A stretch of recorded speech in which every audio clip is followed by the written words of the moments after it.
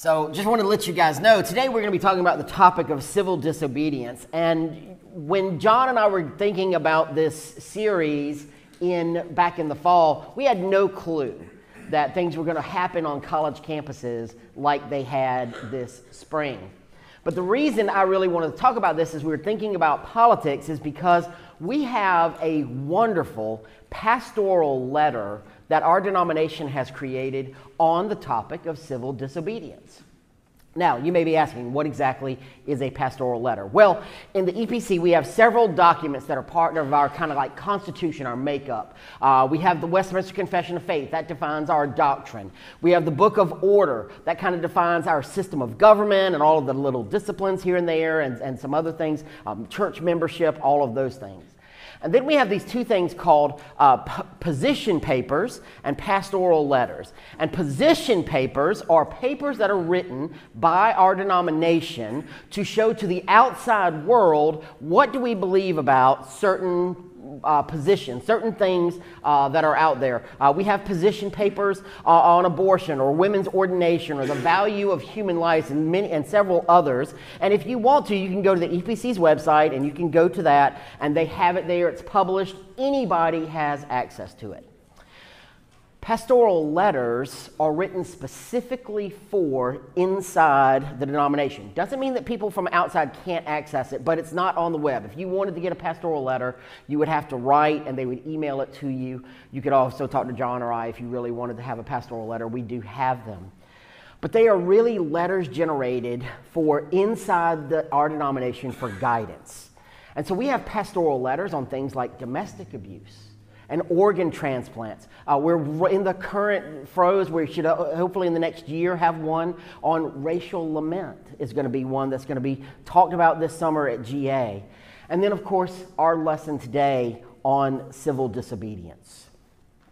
Now, as Christians, we can acknowledge the secular world we live in is deeply flawed, and yet it's a place that we have been called to live in and try to do everything in our power to make it prosperous for all people. And so how do we address the tension in between that of the secular world and us trying to do good things in it? And when is it appropriate for there to be civil disobedience from the Christian perspective? Because there are generally three positions on the matter of civil disobedience. There's the anarchist view that says a person can choose to disobey the government whenever they like and feel perfectly fine and justified in doing so. There's absolutely no biblical support for that point of view. The other is the extremist patriot who says a person should always follow and obey his country and their laws no matter what the commands. This was actually the defense at the trial in Nuremberg for the people, the Nazis, who were being tried at the end of World War II. But Scripture holds an act of biblical submission, with a Christian being allowed to act in civil disobedience to governments if it commands evil, such that it requires a Christian to act in a manner contrary to what Scripture says in its clear teachings in God's Word. Now, I want you to know up front as I'm going through this, I am going to be quoting heavily and extensively from that pastoral letter. I tell you that up front so that you, A, don't accuse me of plagiarism, but two, I'm not going to like every time say, well, the pastoral letter says this. We're just going to move through. But it is so beautifully written, I could not improve upon it. So with that, let's read our scripture this morning. Daniel 3, just real quick summary of where we are in Daniel 3. This is in the exile. The people of Jerusalem have been conquered by Babylon. The king of Babylon, Nebuchadnezzar, has taken a group of them over to the capital of Babylon, Babylonia. And, no, I got that wrong. Anyway, whatever it is, sorry. They're going to, the country is Babylonia. Sorry. So they're over there, and Daniel and his three friends, Shadrach, Meshach, and Abednego, are there. And in chapter 3, the king has built a statue that he is requiring everybody to worship at. And that's where this picks up. And of course, there are some who are not happy with Shadrach, Meshach, and Abednego and Daniel because the king kind of likes them. And so there's some jealousy going on. And that's where we pick up in verse 12. these guys come to the king and they say, "There are certain Jews whom you have appointed over the affairs of the province of Babylon, Shadrach, Meshach, and Abednego. These men, O king, pay no attention to you. They do not serve your gods or worship the golden image you have set up." Then Nebuchadnezzar, in furious rage, commanded that Shadrach, Meshach, and Abednego be brought. So they brought these men before the king. Nebuchadnezzar answered them and said, "Is it true, O Shadrach, Meshach, and Abednego, that you do not serve my gods or worship the golden image that I have set up? Now if you are ready when you hear the sound of the horn, pipe, lyre, trigon, harp, bagpipe, and every kind of music to fall down and worship the image I have made, well and good. But if you do not worship, you shall immediately be cast into a fiery furnace. And who is this God who will deliver you out of my hands?" Shadrach, Meshach, and Abednego answered and said to the king, "O Nebuchadnezzar, we have no need to answer you in this matter. If this be so, our God whom we serve is able to deliver us from the burning fiery furnace, and he will deliver us out of your hand, O king. But if not, be it known to you, O king, that we will not serve your gods or worship the golden image that you have set up." Then Nebuchadnezzar was filled with fury, and the expression of his face was changed against Shadrach, Meshach, and Abednego.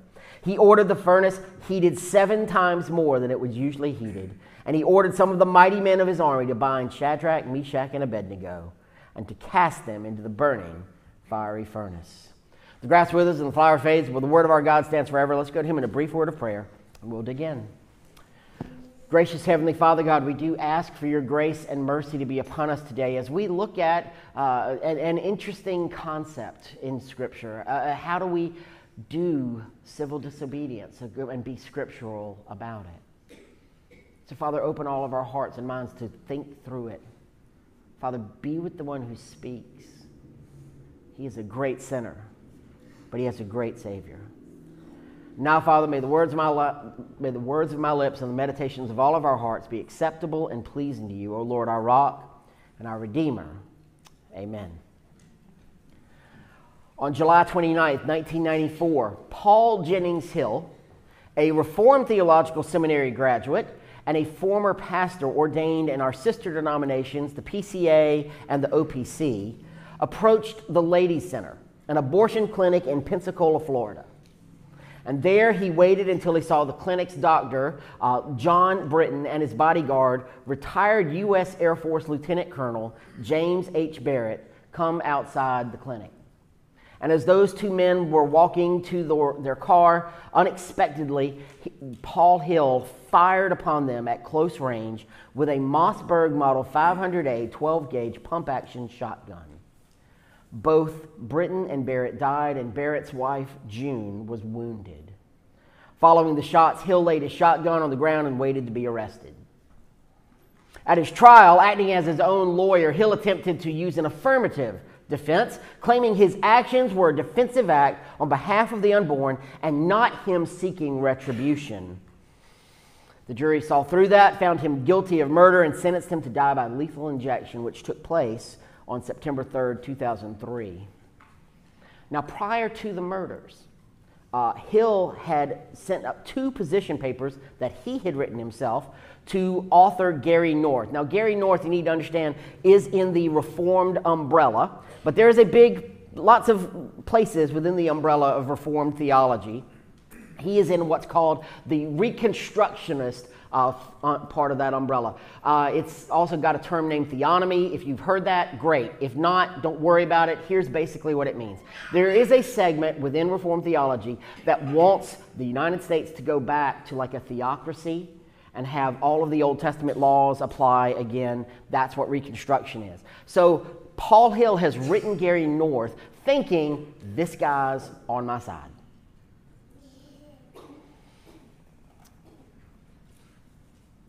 And so he writes to him on his views of abortion and why he considered the murder of abortion care providers to be warranted and an act of civil disobedience.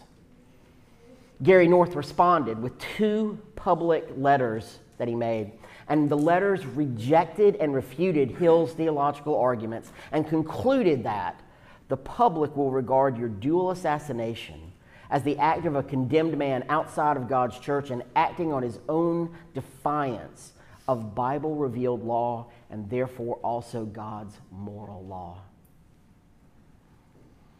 The people of God, redeemed by His grace, have always lived their lives in a state of dynamic tension with the world. And by the world, I mean the sum total of every thought, word, and attitude and action contrary to God's revealed world. In this secular society we live in, whose values are so indifferent to and contrary to God's word, we need to earnestly endeavor to follow the paths of righteousness for the sake of the Lord's name. But how do we do that? How do we live in this tension? Well, we see it in Romans 13 and Acts 5, which we'll read in just a second. But I do think it's interesting. Critics of the Bible often speak about their objections to it, saying things like, oh, there's so many different contradictions in Scripture. Proverbs 26 is probably the best version of this. In verses 4 and 5, you get these two sentences back to back. Answer not a fool according to his folly, lest you be like him. Answer a fool according to his folly, lest he be wise in his eyes. Which is it? Seems to indicate the Bible is speaking out of both sides of its mouth to the folks who are critics of Scripture. Theologically, how can we both have predestination and free will at the exact same time? The truth of the matter is this, that Scripture is quite content to allow us to live in the tension of two seemingly opposite things.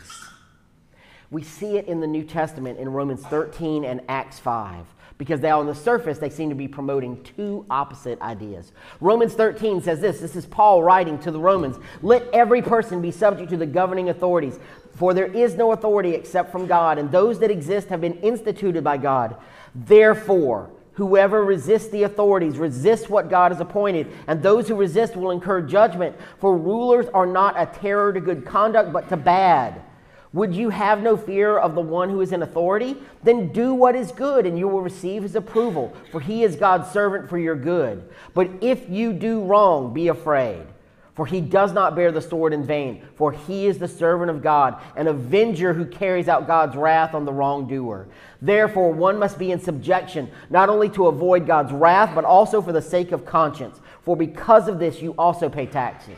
For the authorities are ministers of God, attending to this very thing. Pay to all what is owed to them. Taxes to whom taxes are owed. Revenue to whom revenue is owed. Respect to whom respect is owed.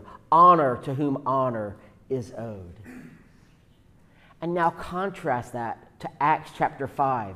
And what's happening in Acts chapter 5 is Peter and the apostles are preaching, and they've been told, don't preach the gospel. And they've gone out still and preached the gospel, and then they have this interaction. And when they had brought them, they set them before the council, and the high priest questioned them, saying, we strictly charged you not to teach in this name. Yet here you have filled Jerusalem with your teaching. You intend to bring this man's blood upon us. But Peter and the apostles answered, we must obey God rather than men. The God of our fathers raised Jesus, whom you killed by hanging him on a tree. God exalted him at the right hand as leader and Savior, to give repentance to Israel and forgiveness of sins. And we are witnesses to these things, and so is the Holy Spirit, whom God has given to those who obey him.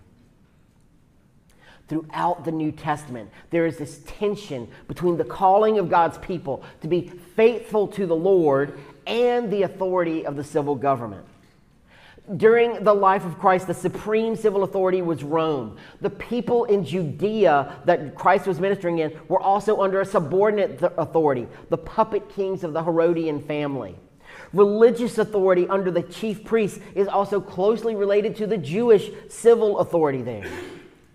Following the time of Pentecost, when the gospel message begins to go out, it's still under the supreme authority of Rome and subordinate authorities that are there in the various areas. And we observe remarkable consistency both in teaching and in practice, the principle of supreme loyalty and obedience to God, with a sincere effort to be respectful, law-abiding citizens, obedient to civil authority to the limit of conscience. But as we see in Acts 5, there did come a time where those two things clashed to the point where a decision had to be made as to which was going to be followed. And is civil disobedience going to be the course that we go? Christ taught on this, and his teaching and his ministry both affirmed and conflicted with the authorities. He straightforwardly teaches complete obedience to the law of God from the heart, which is above every civil law in Matthew 5. And yet he acknowledges an individual's responsibility to the authority of Caesar in Matthew 22. He pays the temple tax in Matthew 17. And yet as the rightful Lord of the temple, he drives out the corrupt money changers in John chapter 2. He counsels his disciples not to use violence as his arrest and submits to the Jewish authorities, even though he says, I have the abundant power to overcome them. And in humble majesty, he stands before Pilate, declaring the distinct nature of his spiritual kingdom and the supremacy of God's authority over that Roman kingdom. And so we need to ask ourselves, when is civil disobedience warranted? There are times when Christians may feel compelled to take a public stand against the ways of the world, and often this can be done without breaking the civil law. For instance, a merchant can choose not to be open on Sunday. A physician can refuse to perform an abortion. People can conduct orderly demonstrations for a cause. Please notice I said orderly. Most of our protestations recently have been anything but. And let me just say this, stepping outside for 1 second, and just so I can make everybody on the political spectrum mad. If you are mad at January 6th, you need to be mad at the way the college protests went down, and vice versa.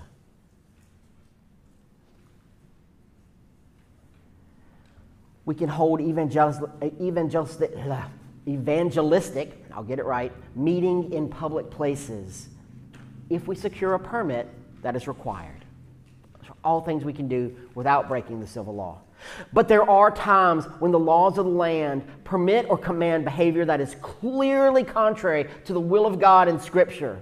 Injustice, harm to people, and oppression are of such an evil and oppressing and degrading nature that Christians need to be united together to question and potentially break civil law that in order to bring justice and preserve human life. There are times, it hasn't happened here in the United States, but have been in other places where there have been laws that are directly contrary to God's word and must be disobeyed. In Soviet Russia, the giving out of Bibles was illegal. You could not do it, and for years Christians smuggled Bibles into Soviet Russia. Some nations have laws against active evangelization. Y'all have heard me talk numerous times about the guy that I so love and cherish as a mentor, Joe Novenson. He tells this great story of how he went to India and he was ministering there and he was preaching and everything else, and the authorities came up to him and said, "You have to stop preaching." And Joe looked at his Indian host, Chanda, and he says, "Do we need to stop?" And Chanda looked back at him and says, "My Bible instructs me what to do when I'm told not to preach his word. Does yours?" And Joe turned to Chanda and he says, "Take care of my son," who was with him on the trip, and continued preaching. The Bible gives us numerous examples of civil disobedience in which God's people sought to do what is right in obedience to God in spite of violating civil law or decree. We see it with the Hebrew midwives in Exodus chapter 1. They've been told, kill all of the male babies. And they go to the Pharaoh and say a half-truth at best, which is, hey, those Hebrew women, they're just different than you Egyptian women. They just have the babies before we can even get there.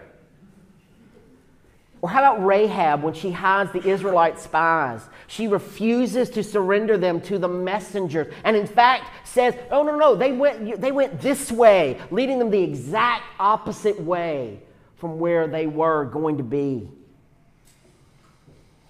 I don't know if this has happened to y'all, but sometimes people try to trip me up as a Christian with asking the ethical question, hey, is it ever okay to lie? What about in Nazi Germany? There are times when in faithfulness to God's kingdom, it means subverting corrupt authorities. If you want to use that answer, if that ever happens to you, if that question gets posed, please feel free. We see it again, David, when he fled Saul. Saul is the rightful authority he should have been submitting, but of course David knows, A, I'm the anointed, B, Saul is not acting right. How about Daniel as companions? We've already looked at that one story, and we'll talk about it in a second, coming back to Daniel 3. But how about in Daniel chapter 1, when the king gives this edict, they all have to eat from my table, and they go to an underling of the king and say, look, we have some dietary laws. Let us at least try this for like a week. Let us eat our dietary laws, and let's see how it compare and everything else. And so the guy does it, even though he's a little afraid of the king. But Daniel and Shadrach, Meshach, and Abednego stand up and say, we can't eat like you've asked us to. Or how about in our passage today, Daniel 3, they refuse to bow and worship King Nebuchadnezzar's image of gold. And if you remember the end of the story, after they are thrown into the fiery furnace, there is a theophany, an appearance of God in that fiery furnace with them, to the point where they look and they're like, there's 4 people in there, we only threw in 3. And then the king calls them out, and Shadrach, Meshach, and Abednego come out. They are completely unhurt.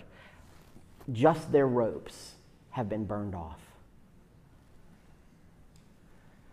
And then, of course, Daniel, later in chapter 6, he refuses to obey the decree that he only pray to the king for 30 days. And, of course, is thrown into the lion's den. And miraculously, again, God steps in and keeps Daniel safe. In these cases, in the book of Daniel, one thing we see is they were willing to accept the consequences, and God miraculously saved them. But if God had so chosen for them to die at that moment, they were willing to do that in obedience to God and to the civil authority. Last one we read just a little bit ago, the story of Mordecai as he refuses to kneel and pay honor to Haman, disobeying the command of King Xerxes II. And so that leads us to the question of what are the principles for Christian living within the realm of civil disobedience? First and foremost, our supreme loyalty and devotion is to God. We must never compromise loyal obedience to the revealed word of God.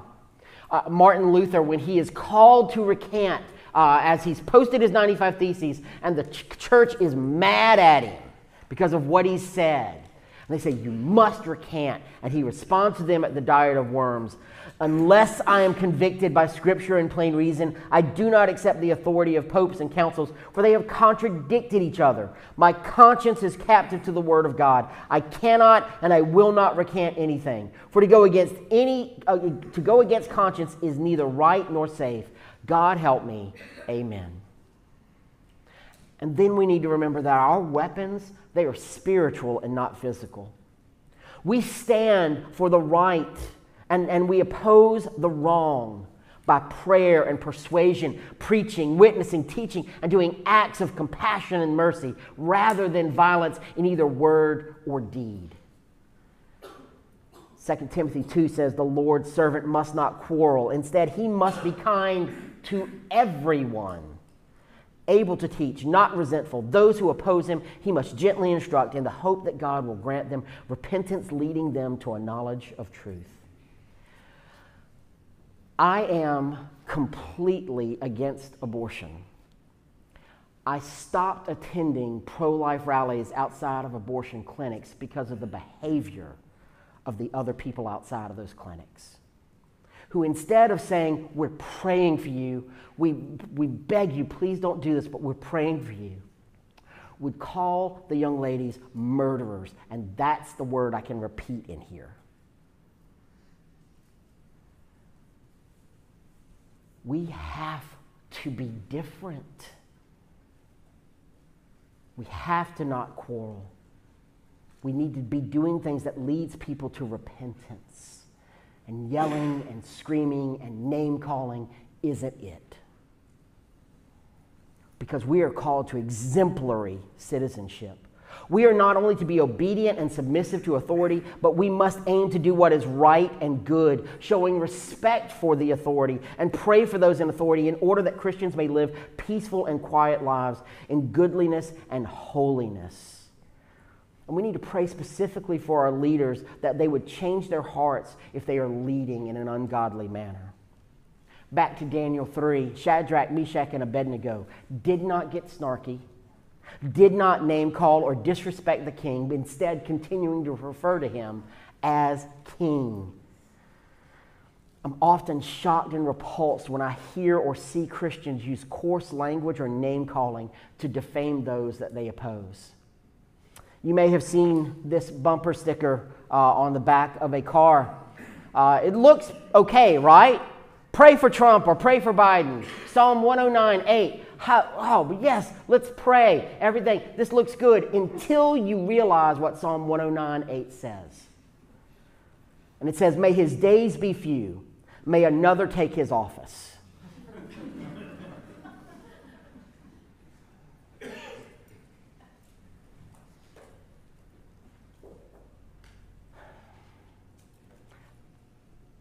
That is offensive, because that is taking God's word and using God's word, which is sacred, in order to demean somebody else.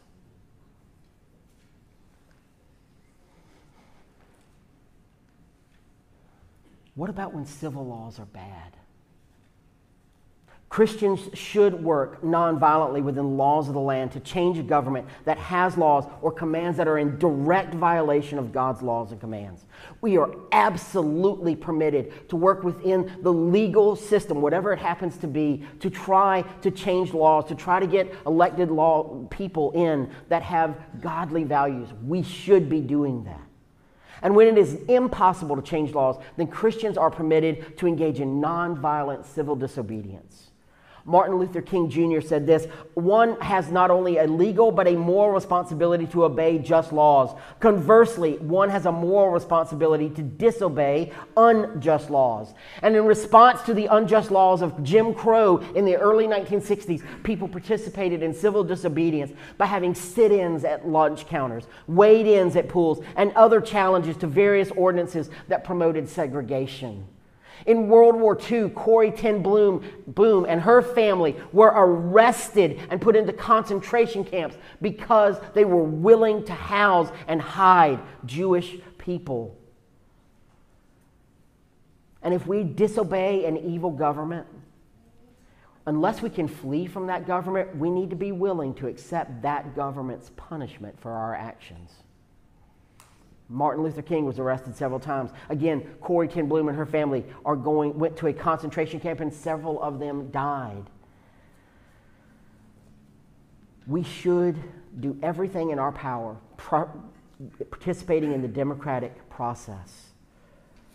But we need to understand that passing laws, that can do some good, but it doesn't change the heart. We still need to present the gospel message to people all around us. We can never operate under the principle that the end justifies the means. We must remember the warning that Paul gives to those who say, let us do evil that good may result. Their condemnation is deserved. Or how about Christ warning us in the time of responding to violence that he does to Peter as he's trying to be arrested, put your sword back in its place, for all who draw the sword will die by the sword. For us as Christians, hostile behavior is contrary to Christ's calling in our lives to love and pray and do good for our enemies. And that's where Paul Hill failed. As we conclude our reflection on Christian civil disobedience, let us remember the profound example set by Christ and his apostles. Christian civil disobedience is not about rebellion for rebellion's sake, but about a deeper allegiance to God's kingdom and his justice. It calls us to a higher standard of love and justice and mercy, transcending human laws when they conflict with the divine commandments. Acts 5:29, Peter and the apostles declare, we must obey God rather than human beings. This principle guides our actions, ensuring our disobedience is never rooted in selfishness or mere defiance, but in commitment to God's truth and His well-being for all of creation. Our actions must reflect the fruits of the Spirit: love, joy, peace, patience, kindness, goodness, faithfulness, gentleness, and self-control. And so as we go forth, let us seek God's guidance in all of our actions. Let us be peacemakers who, when necessary, challenge injustice with grace and truth. May our lives be a testimony to the love of Christ, showing the world a different path, one of compassion and justice and transformative love. In the words of Martin Luther King Jr., the arc of the moral universe is long, but it bends towards justice. Let us be co-laborers with Christ in bending that arc, even when it requires us to stand against the powers of the world. May God grant us the wisdom to discern His will, the courage to act justly, and the love to transform our communities. Amen and amen.